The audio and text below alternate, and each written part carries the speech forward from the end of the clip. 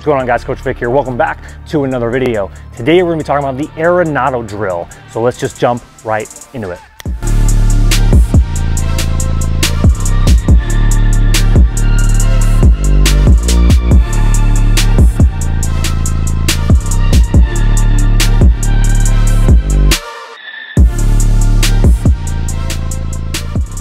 Okay guys, so the Arenado drill, one of the things that you'll see with him is very unique in his setup, in his stance. You're gonna see Arenado, kind of like rocking, kind of stepping back and forth. And this is definitely not something that I would teach specifically for somebody to do during a game.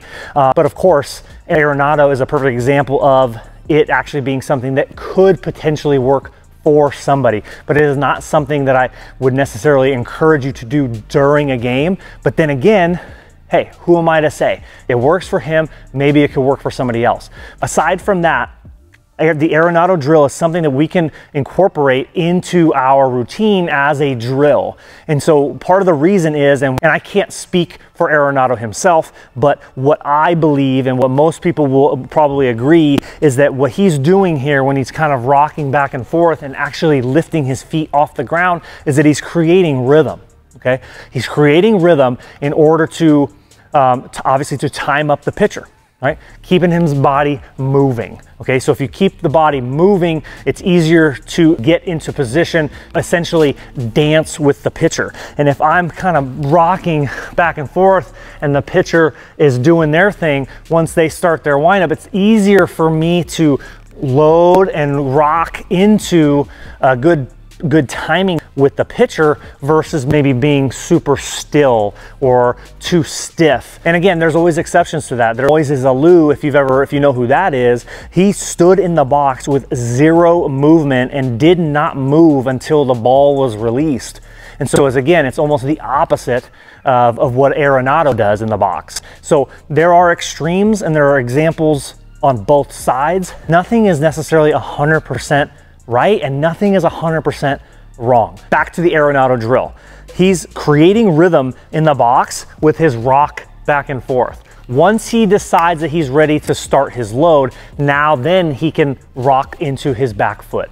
So in terms of a drill, we want to use this, of course, to create some rhythm. So you can do this off a tee. You could also do this off a front toss. You can also do it off of a BP thrower, okay? And so this is how it's going to look. You're just going to be Arenado. You're gonna rock back and forth. You could have maybe a little bit of a bat tip. You're gonna synchronize the bat tip where your front foot, when your front foot is up, you may have a little tip. Up, tip, up, tip, up, tip, up, tip, down, boom, and go. And you're actually getting your feet off the ground. So just a little bit of a rock. Boom, boom, 1, 2, 1, 2, and go. Another drill to add in here with Arenado is the head down. So he is a guy, talk about an exaggerated head down. It's almost like he's looking at the catcher when he hits the ball. And so again, that's something that's a little more extreme and unique about Arenado, but it's a great thing to implement into your drills. Is keeping that head down, keeping your body on the plate, staying square to the plate as long as possible, allowing us to work through the middle of the field. So here we go again, Arenado drill with the head down.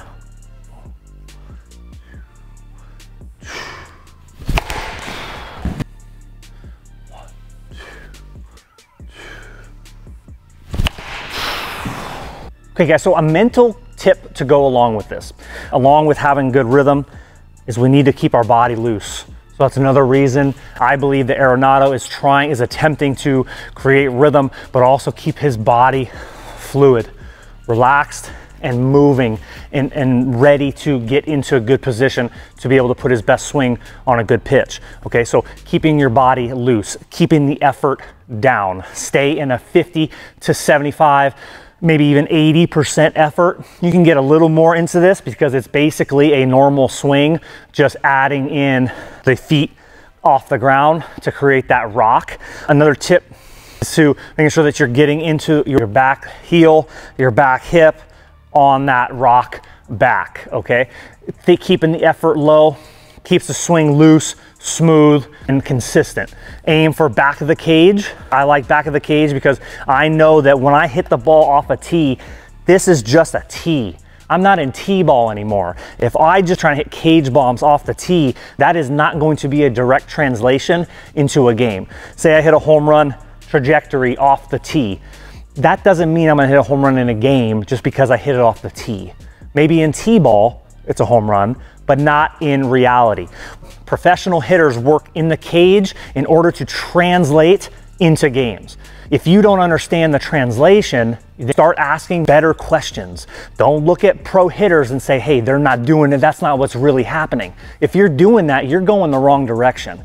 And you're not gonna be nearly as good as you could be because your mind is getting in the way, okay? So remember, this has to translate to games. Low line drives to the back. That is going to be sure that you have a consistent, slightly up swing, but a little bit flatter in practice, because once you go to games, guess what's gonna happen? Everything speeds up and tenses up. We get more emotional. Things change in the game because you're a human being. When you're responding to the environment around you, it changes you. Adrenaline goes up, emotions are up, okay? Excitement is up.